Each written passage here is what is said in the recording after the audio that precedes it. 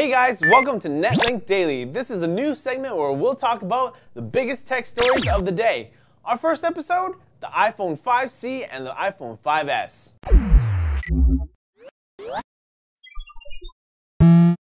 First up, the iPhone 5C. It's the new cheaper version of the iPhone. Well, not really a cheaper version, but somewhat cheaper. It's a single piece of polycarbonate. It's got a 4-inch display, but same resolution as the 5. It's still using the old A6 chip and a gig of RAM. Still has that 8-megapixel camera on the back, but new HD camera on the front. Also supports LTE, dual band Wi-Fi, and Bluetooth 4.0. Also comes in 5 colors: white, yellow, blue, red, and green. Now the 16GB will start at $99 on a 2-year contract, and the 32GB will start at $199 as well as a 2-year contract. On to the new iPhone 5S. It's using a new A7 chip. This is the first ever 64-bit phone. It's twice as fast as the iPhone 5. It's got 1 billion transistors, which doubles that of the A6 chip in the old iPhone 5. There's also the M7 chip, which is the co-processor for the accelerometer. The iPhone 5S camera has been improved. Apple has developed a new 5-element camera lens. It's also a 15% larger sensor area. It's still 8 megapixels like I mentioned earlier, but it uses 1.5 micron pixels to render images. It's also got dual flash, 1 white, 1 amber for more natural looking pictures. Also, for recording video at 720p, you also have the option of choosing 120 frames per second for slow-mo action. Also, the iPhone 5S comes in 3 different colors: space gray, silver, and gold. And finally, the iPhone 5S will include a fingerprint sensor built into the home button.